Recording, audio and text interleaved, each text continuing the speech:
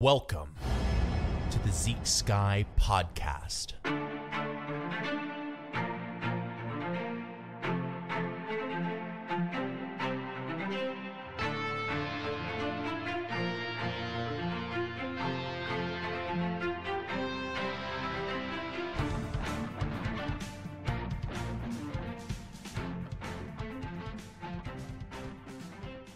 Hey guys, thank you so much for joining me today on the Zeke Sky podcast. If you like what we're doing, give us a rating, give us a share, subscribe on YouTube, whatever you want to do. I wanted to do this podcast because I think there's a lot of strange polarization that's going on in the politics of today, and I think maybe you've noticed I don't get directly so involved in the political environment that's going on right now. I like to think about things through first principles. So I thought I could do a survey of political philosophy, which is a subject that's close to my heart. And it's something we should embrace and know more about because it allows us to take ourselves outside of our day-to-day existence in America or the United Kingdom and think truly from the bottom up. David Miller, who's a political scientist who's good to follow, he basically says that, quote, political philosophy is philosophical reflection on how best to arrange our collective life, our political institutions, and our social practices, end quote. So this is something you really should have done before coming to the table with some kind of argument about why you're going to vote for Donald Trump or Joe Biden or anything like that. So perspective here is very, very useful. The prescription of college-level classes, of which I've took a number of in college about political philosophy, tend to be dichotomized in a sort of modern way. A lot of the political science and political philosophy classes you'll encounter will be titled something like Capitalism and Justice. And when I took that exact class in college, I remember that there were actually only really two books. There were like excerpts from other books, but it was just two books with the authors who were presupposed to have the most antithetical views to one another. It was John Rawls, A Theory of Justice, who was kind of like a sort of a communist in a sense, and definitely a very far liberal guy, and Robert Nozick, Anarchy, State, and Utopia. And that book is basically a giant thought experiment about all the things that would happen if a country like the United States went anarchic overnight. It is a modern work of libertarianism. Some people point to as sort of being the contents of one pole of the argument, which is that we should have radical self-determination to an extreme point. And it was kind of the exact opposite of Rawls' books. And it talked about more about the things that people had rights to. And there'll be surveys of the history of one strand of political thought. For this podcast, I'm just going to go age by age and talk about the thinkers that are important and why we hold some things today as idealism, some things today as being orthogonal to the way we live, some things as just being totally useless when they might have had an application in the past, and things that we think have an application maybe now that in the past really didn't. But I think it's obviously, here in America, I think the most important part is obviously to start in ancient Greece. And in ancient Greece, the journey of Western political philosophy really starts to begin and take shape. And it really starts with guys like, of course, Plato, Aristotle, and Socrates, but there were long lines of thinking that went back before them, and just folk wisdom that sort of pointed out the rights of people, the rights of men specifically. And it's not stuff we just have to opine about, or we necessarily just think about from reading Plato and Aristotle and Socrates. Or Socrates actually didn't write anything, but reading Plato and Aristotle. But when we actually look at things like the Iliad and the Odyssey, and we look at what the honor culture says, and what the rights of people are, and what the rights of women are, and what the fears are of moral ineptitude, we actually get a pretty keen lens into what the pre-Socratic age of ancient Greece looked like in terms of its ethical and moral philosophy. Things were geared towards city-states. And people thought of themselves in terms of their city-state. This is a decentralized unit of politicking that really, really emphasizes smaller groups, which partially explains the political and moral ambitions, especially the political ambitions, of an intellectual class in any one of these city-states, Athens in particular. There is the potential for a wider Greek thing that has not yet been realized in, the permanent sense. They've had tastes of it, and a lot of them probably think that becoming a more unified whole was the solution to existing harmoniously in a world in which there were numerous other civilizations who were considered barbaric. And they will do that experiment. They will run that experiment with Alexander the Great. So Greece is not really considered a united country at all back then. There's just numerous city-states that kind of cover the geographic area of the Western Mediterranean and Asia Minor. And they actually have different rulers, political assets, and societal structures.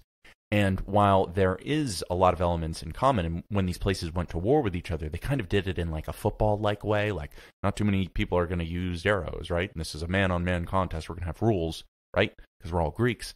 It's about as far as it went until you get great unified fires of the Greek world, which come, a little bit further down in history.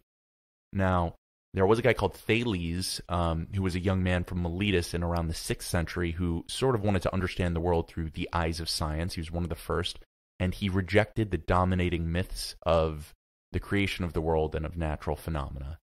So some people think of him as one of the first scientists. His teachings will become famous all over Greece and evoked kind of the first movement of philosophy prior to Aristotle, Socrates, Plato, those guys.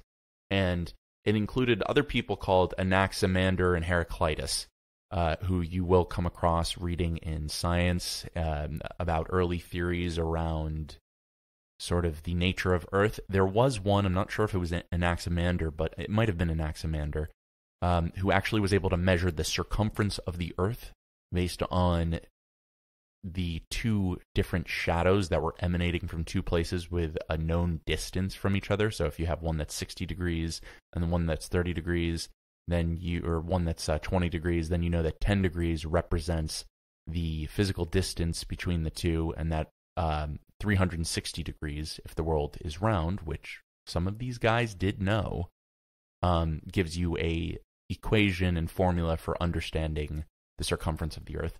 The philosophers of this time will sort of openly talk about this round, perhaps spherical Earth, and they will use it as sort of one of the presupposed facts in something they're trying to tell you about. And a lot of their writing gets lost, which is part of the reason why, when they're rediscovered 1900 years later, people on Earth are figuring out that the world is round and that you can go to the other places on it without falling off. Think about the grand effect that had on the subsequent history of the world. So these were pretty advanced thinkers in their own right, and they we call them philosophers because they engaged in basically all sorts of reasoning. They weren't just scientifically oriented. They were concerned about natural philosophy, and they're known as the pre-Socratics. Now, in the 5th century or so, we get the Greek cities, and we get one called Athens, who hopefully we know about, and during that time, the spiritual center of the world was considered to be Athens. People were constantly discussing and using different ideas in public baths and feasts, and there was a lot of communal understanding that philosophy was something to be discussed, and that plays a role in the development of early democracy. And some would say that this is the birthplace of like true institutional science. And in that kind of mold, a guy called Socrates, who is apparently this broke, ugly guy wandering about, starts pushing people to make very, very distinct remarks about their priors in a conversation, what good is in life, how the good is achieved, all of that. And the Socratic dialogues are a sort of Bible of ancient philosophy, if you will. It lays the framework for what could be known as Socratic thinking and Socratic questioning, which is kind of like an infinite regress. There's a sort of intellectual renaissance kind of going on in this part of the world in Greece, and there's a number of reasons for it. People will point at the growth of wealth. Aristotle will actually say, quote, in one of his books, He'll say, quote, "Proud of their achievements, men pushed further afield after the Persian Wars. They took all knowledge for their province and sought even wider studies." End quote. He's pointing at the fact that after the Persian Wars ended, there was less pressure on these Greek city-states, and that the task of philosophy and science became all the more easy to do. Now, at first, the philosophy, as I said, was kind of physical. It was around stuff like how large the Earth was and what the nature of the stars were. And as I said, the star of this movement was Socrates, and Socrates was known for, I'll tell you from my book, there's a book by a guy called Will Durant that I strongly recommend, called The Story of Philosophy, and he says this of Socrates, quote, "Across 2,300 years we can yet see his ungainly figure, clad always in the same rumpled tunic, walking leisurely through the agora, undisturbed by the bedlam of politics, buttonholing his prey, gathering the young and the learned about him, luring them into the same shady nook of the temple porticos, and asking them to define their terms." He sounds a little creepy in that segment, I'm just kind of realizing, but it's also part of the reason why the eventual prosecution of Socrates is something that is seen, depending on your perspective, as either a tragedy for the philosophers of Greece or a miracle for the people of Greece, who he had been, some thought he was corrupting. Socrates is kind of trying to get to the very best conclusions he can get to with the most solid definitions on every notion he examined, and he's trying to get other people to do the same. His method of kind of questioning firm ideas that were taken to be as sort of unquestionable got people to try to follow his teachings.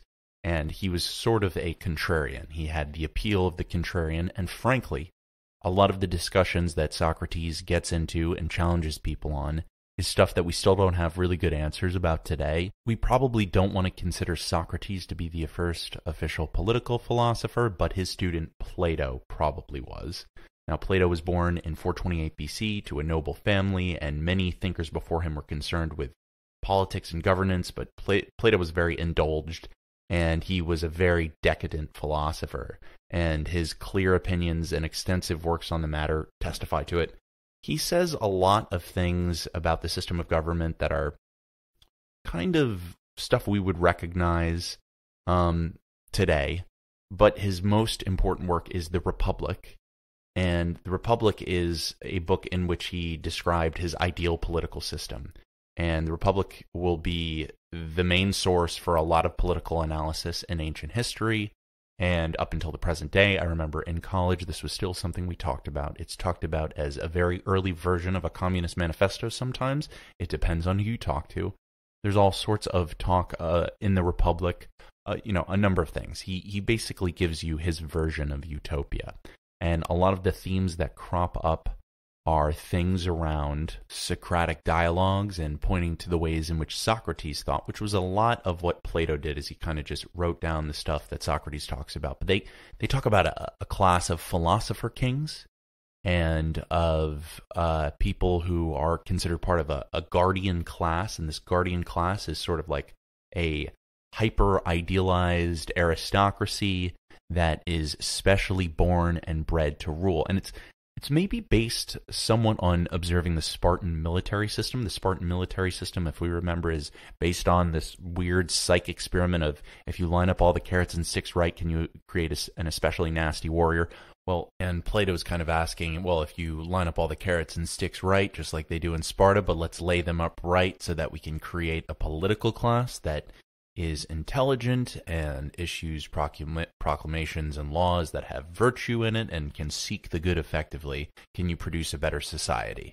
There are some core features about the Republic, and to be honest, the Republic is probably the most important work of political philosophy in the ancient world, and a lot of what I'm about to tell you about the Republic is going to sound very familiar, but I mean, really, in several of the books, it's separated into a number of books. But the idea of justice in the individual and the state is kind of introduced as having that co-relationship there. He kind of argues that justice is achieved when each individual performs their proper role in society, right? With the rulers ruling, the guardians protecting, and the producers providing for the needs of the state. It sounds vaguely, when I put it that way, it sounds vaguely like the Karl Marx that will start occurring, 2,000 years after this. But basically, it also will go over kind of the concept of what you really would call an early communism, just everything around the ideal state where property and family are held kind of in common. And Socrates, and Socrates is the voice of this, even though Plato actually writes this out, but he basically argues that this communal lifestyle eliminates selfishness and promotes unity among citizens, which is a tough point to refute in a certain context. The emphasis here is, as far as Socrates is concerned, is really around people having a duty to the state before themselves, which is obviously a point that's recycled over and over throughout history. Then later on in the book, Socrates will discuss the nature, or really Plato mouthing Socrates. He will discuss kind of the nature of the philosopher and the importance of philosophical inquiry in the ruling state. He kind of says that philosophers have the highest form of knowledge, and they would be the rulers of the ideal state, and are the best position to execute justice. But he also very directly identifies some very, I think, scary methods for how you should best raise children in the civilization so as to repopulate the guardian class, as it's called. And he basically says that the breeding of the guardian's children is precisely calculated, and it's basically predetermined by the ruler. So this class of people that are supposed to be guardians, there's a predetermined number of them.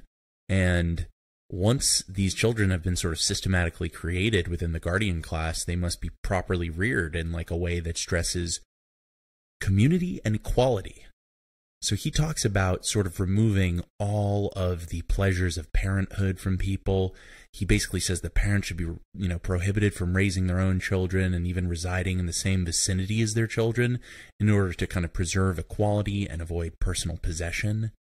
And Socrates actually, he will say that the rearing of children is a source of grief, is what Socrates essentially says. And it's evaded within this kind of thought experiment, the Republic, through kind of the appointment of officers whose purpose is to take the offspring of the good and bring them into a pen to certain nurses who live apart in like a certain section of the city. And they are raised kind of artificially with very special conditions. It's a social engineering, and it is the first mention of this sort of thing in a historical text. Now, when we look at the Republic, it just presents a very old and timeless vision of an ideal state kind of governed by philosopher kings, where justice and wisdom and virtue are paramount. It's very idealistic, and it is arguably something that played out in actual life. Some people call Marcus Aurelius, one of the Roman emperors, a philosopher king, as he was almost a philosopher first and foremost, and then became a king later in life.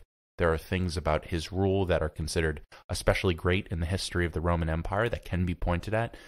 And maybe I'm going a little too far here, but it does seem that in some of the references to Julius Caesar, there is a moment where he leaves to go to Rhodes to study rhetoric and philosophy during the time that Sulla was seeking him out in Rome. It's certainly possible that Caesar considered himself a bit of a philosopher king, and he certainly might have thought this about one of his great inspirations, Alexander the Great.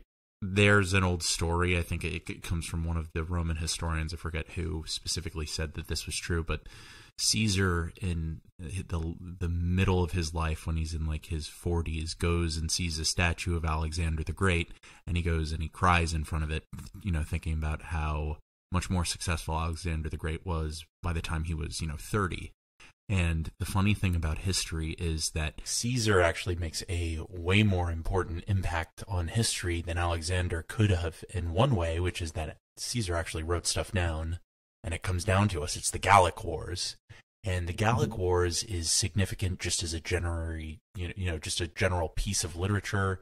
History and ethnography and political science is also very much a part of it. It is the self-told story from his perspective of his campaigns in a place called Gaul, which we would know as like a lot of the area around France today, where people called Celts were living. And he tells how, a very politically science-oriented story of how he divides the tribes of Gaul, how he attacks some of them, what the difference in their ethnicities and culture is. And I think it's very valuable as a political philosophy because, first of all, it gives us a lot of insight into the dynamics of what was going in that part of the world, both in Rome and in the places where he's having these encounters with these tribes, including with some Germans.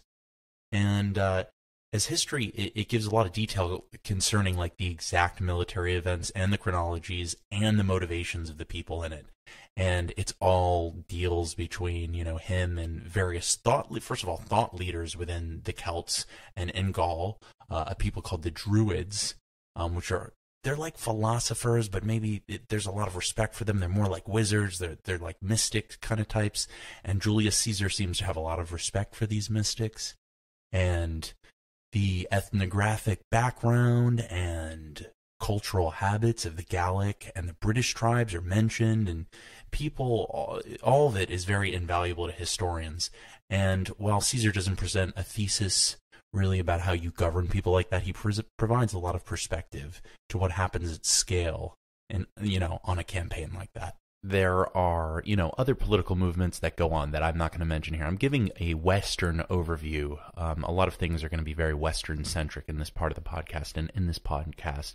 So the next major movement we see in political science and political philosophy really happens in the Middle Ages, we would call it. And let's just kind of briefly review real quick what happens in the Middle Ages. I mean, after the Roman Empire collapses, a state of infrastructural and logistical constipation exists in Europe for a long time. It changes the way people live. It's kind of like if the internet were to go out today. And one of the things that really, really will lend itself to is movements that, or I would say, are movements that have all-encompassing worldviews and bring the God, your celestial logic into your political logic. And I would say the most prominent political philosopher that I certainly read in college from this time that I heard the most from was St. Thomas Aquinas. And you would think of him as sort of a theologian. He really is religiously oriented. But he believed that kind of political authority itself is kind of derived from God, and that rulers kind of have this moral obligation to govern and promote the common good. So he's kind of, I would say he's specifically an example of a guy who is against the separation of church and state. We can really trace a lot of the theological law origins to St. Thomas Aquinas, even though this stuff existed beforehand. You will hear mentions of divinely mandated, laws in the eyes of the ancients. And we should also remember that even before this, people were very pious. You would have to sacrifice the right animal at a battle to kind of guarantee the right outcome. And some people probably didn't believe in God, but most people did have some kind of God that they worshipped. There were a lot of polytheistic religions all over the world, especially before the Middle Ages, when things really compartmentalize a little bit more, and Christianity is kind of dominating. And the religions of that world were all over the place in terms of what their customs were, the origin story that they believed in, and things kind of really crystallize and become a little bit more central in this time. And St. Thomas Aquinas will believe in what I would say, call is natural law. He kind of says that there's this natural moral order in the universe which you can discover through reason, which is actually very scientific when you think about it. And according to Aquinas, if we were to listen to him, this natural law is universal, and it applies to all people, no matter their cultural or religious background. And he will kind of say that it's based on the principles of preserving life, procreation, seeking knowledge, living in society, and worshiping God, which is a very interesting set of priorities for a person to have. That is, if you encapsulate that into today's worldview, that would put you in kind of a very blurry place in terms of our political dichotomies.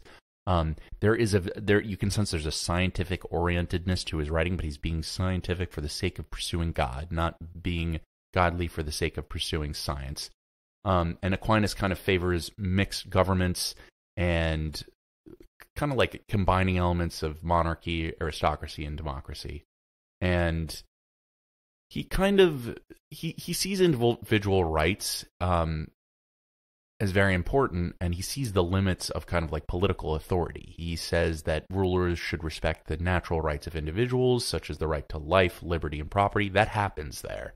And if a ruler kind of acts unjustly or violates natural law, Aquinas believed that individuals have the right to resist or even overthrow such a ruler. Now, I don't want to get sucked down any partisan rabbit holes here, but there is something that needs to be pointed out here. I mean, it's actually not a coincidence that early Christian thinkers were champions of idealism and rebellion. Let's remember that many Christians went smiling to their deaths when the Roman emperors did not take too fondly to them having a new fancy god that favored peace and that they said that they had made direct contact with. It's only when the Edict of Milan comes forward and allows Christianity to function a little bit more that Christians go from being maverick outsiders to at least a little bit, part of the club. So it's no surprise that idealism and revolution are things that early Christian thinkers prioritized. So this is the beginning of what we might see as political idealism, even violent protest. This was something that actually Aquinas believed in, and he just represents this very interesting lightning rod of ideas, that some of which I think the modern extremes in our experience would embrace. So it's a good period to look at if you're trying to get to the bottom of where a lot of religious idealism comes from, where a lot of kind of maybe even like Puritanism, because you can see that if you throw this into overdrive, you might get a totally Christianized, wholly kind of, homogenous version of some kind of religious state. So it's worth exploring and understanding. Now, when we move on a little bit, we get a period of time where we would call this maybe the 20th century, and even before that, there is some stuff in the Renaissance. I could actually talk about that first briefly. But the Renaissance has as its key figures, one guy who's called Machiavelli, which a lot of people are going to know Machiavelli. Machiavelli is when someone says that there's Machiavellianism on a spectrum of kind of like psych behavior. And that some people are Machiavellian. This is the guy they're talking about. This is the source of that. And there's a famous book he wrote called The Prince. And The Prince kind of explores the cynical use of power and how you use power to manipulate people. And, the Renaissance in general is kind of a surge of intellectual activity because of the written word as well. This is something that you'll come across as well. People are becoming a little bit more articulate. They're exchanging ideas a little bit more freely and not just purely to survive. But, guys like Machiavelli are one side of the coin. As we get into the Enlightenment, we're talking about guys like John Locke, Thomas Hobbes, and, Rousseau. And this is like towards the end of this period, they will really lay the groundwork for modern political thought. Locke is probably the guy that we know best in terms of our day-to-day experience today. Locke will kind of have an idea about natural rights and what's called a social contract. And the social contract, I'm trying to think, the easiest way of thinking about this is that, we think about the government as not being some abstract entity. Think about it as being a person that you have an agreement with, and that person has an agreement with you. That you are going to relinquish certain parts of what is your day-to-day natural state of being for the sake of being in a protected ecosystem where you are prioritized.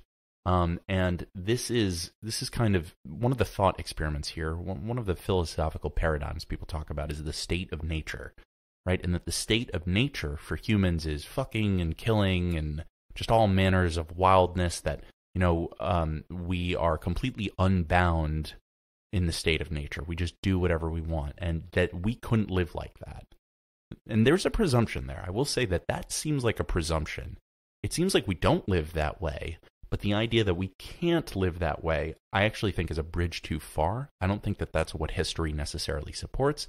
It's just that a lot of people preferred not to live that way.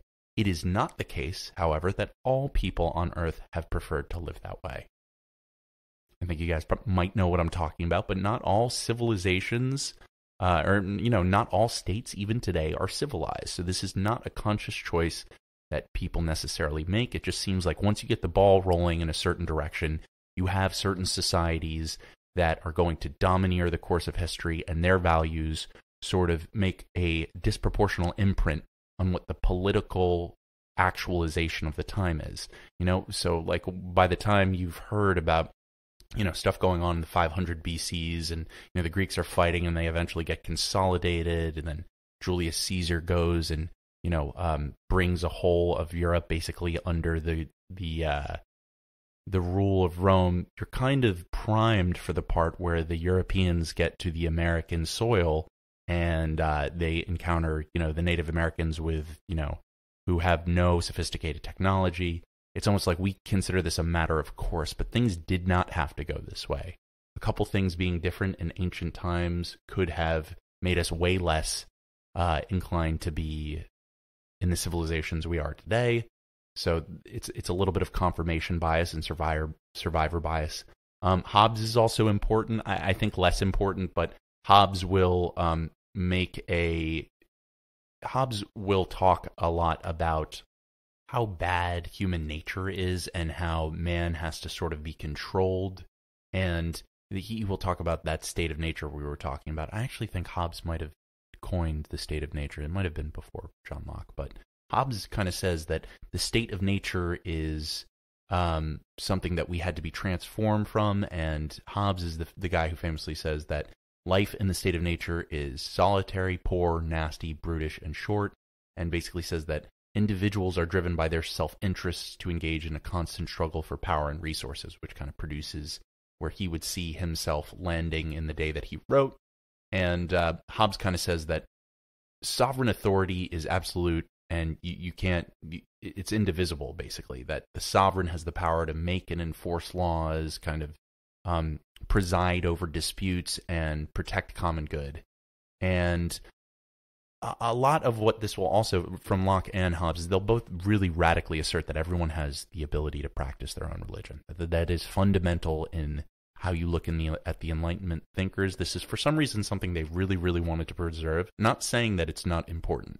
I think probably the idea around Hobbesian and Lockean political philosophy, as far as religion goes, is that because they've acknowledged human nature to be so bad, it's almost like you're protecting some precious element of what they would see as kind of human enlightenment and human enrichment in religion. So that it's interesting to think about that being the source of kind of where we come from in terms of our religious philosophy. I meet a lot of people, I think, who have this view on humanity. And for me personally, I think it's a strange way to be corralled into believing in a supreme deity. That's just my opinion, We get to the 19th century, and the 19th century is marked by a number of political movements. And I would say maybe the most prominent one that we would know is communism. And communism is kind of fronted by a guy called Karl Marx, and he's a German philosopher, and his political theories are kind of known for literally being what we would know as, his namesake, Marxism. And his philosophy and critique kind of revolves around modern civilization and the exploitation of the worker. And this was something that, as the factories and the mechanical sophistication of human civilization was becoming more prominent, this was a very good narrative to be delivering to people, because there were a lot of people who really resonated with these ideas. And not to say that Marx's ideas don't have the same applications today, but the situation is significantly different in terms of the makeups of populations, which percentages of them are living in abject poverty, and absolute wealth, and the living conditions we all go through. Now, Marx kind of says that, one way to identify Marx is as a historical materialist, which is that this idea that the development of society is kind of driven by the material conditions of production. Marx kind of says that throughout history, societies have been characterized by only class struggle, where the ruling class exploits the labor of the working class, which from a number of lenses is on its face true. And if you look at a lot of the economies that existed in the world that he lived in, it was a very practical take. Now, Marx sort of says that that capitalism, on the other hand, which was still the dominant economic system, by the way, was inherently exploitative. He kind of says that under capitalism, the bourgeoisie or the capitalist class, they own the means of production, they control the economy, while the proletariat, or also known as the working class, were forced to sell their labor for wages, and Marx sees this relationship as inherently unequal and oppressive. Now, capitalism, to Marx, will generate contradictions and crisis that would eventually lead to its downfall. That's what he says in the late 1800s. And he says that this will eventually lead to a socialist evolution. Marx kind of saw a communist society where class divisions and private ownership of property would be just gone. And in this society, individuals would contribute according to their abilities and receive according to their needs, which is kind of harkens back to the Republic. Marx's ideas, I would say, have a profound impact on political philosophy no matter where you look, actually. Even in political circles that would stay away from the sort of abject indulgence in communist economics, the communist ideal is actually something that religions can recognize from a certain sense of communalism. It's just that Marx wanted to expand the borders of the humanism of religion, right? Where the sort of compassion that people share for others in their own religion and family. Well, he just wanted to expand that seemingly to the world. That not to say that that's what happened, but that is the Marxist vision. Overall, this critique of capitalism seems to be true. I think that this has to be pointed out. Marx's critique of capitalism is true. The problem is that the solutions that are presented by Marx are, as we've seen, they're old. Plato was pushing this stuff 2,000 years before him, and they don't work, it turns out. They don't work as well as a lot of people thought they would work, or they were just applied in extremely bad ways. Whichever your perspective is there, you should understand the root of the idea. What the advocacy is for a socialist revolution leading to a communist society. And obviously these ideas are still very consequential in shaping our modern lens of global inequality, and they will be increasingly in the future, if you ask me. In the 20th century, and up until the present, there are a number of political philosophers and political scientists who make noise all the time regularly about the events in the world. A lot of things still really revolve around World War I and World War II. It's easy to forget it because we haven't seen a world war break out in a long time, but we're living in a post-World War II world. And a lot of the politics in terms of our international situation is defined by the politics of, frankly, fear. Fear is a huge thing in politics. But, I mean, you can think about stuff like realpolitik. You can think about Henry Kissinger's kind of ideas. You can think about all of the doctrine that have been developed around nuclear weapons, like mutually assured destruction. These are things where you don't necessarily have one author who's coming forward with these ideas. A lot of times, it's the politicians who have been the originators of these ideas in the 20th century. But what we're getting now, I think, is in addition to just a sheer melting pot of political ideas as they've manifested over the eras, we're seeing that the actual baseline restraints that we thought we were bound by are not necessarily true. It doesn't look like the supply curve and the demand curve are going to dictate everything in the future. And a lot of political philosophy these days is going to start ramping up and bringing back stuff like Marx and idealism and, even the Republic, the idea that we can sort of provide people with not only the things that they want, but with the lifestyles they want, jobs and, everything around that. And I think as time goes on, what we'll see is two trends. One trend is there is this question of the surveillance state. And this is something that some philosophers, political philosophers, have talked about. Now, guys like Nick Bostrom will sort of, he's famous for pushing this kind of simulation theory, where he says that, the works of science fiction and forecasts by serious technologists and, futurologists predict that enormous amounts of computing power will be available in the future, and then that means we could be part of a giant simulation that someone else created. Nick Bostrom also has a rant about turnkey totalitarianism. And turnkey totalitarianism is just his admission, and really frankly just the obvious fact that if technology continues to produce the results that it's continued, the destructive power that could be held by a single individual will increase. So if you imagine technology going the way it's been going, maybe in 100 years, a 5-year-old can build a nuclear bomb in the equivalent of a microwave. That would change the political calculus for the world for the rest of time. You would need a totalitarian state to actually manage that. Now, whether or not this is actually the direction things are going to go in, who knows, but it points to that fundamental change that technology has sort of really dug in the foundation of what we considered our priors in political philosophy. And I think in the future we will see more discussion around these sorts of elements. Well, I hope you guys liked the Zeke Sky podcast today. This was a really fun episode to do. If you liked it, please like, subscribe, leave us a comment, and let us know how we're doing. See you guys later.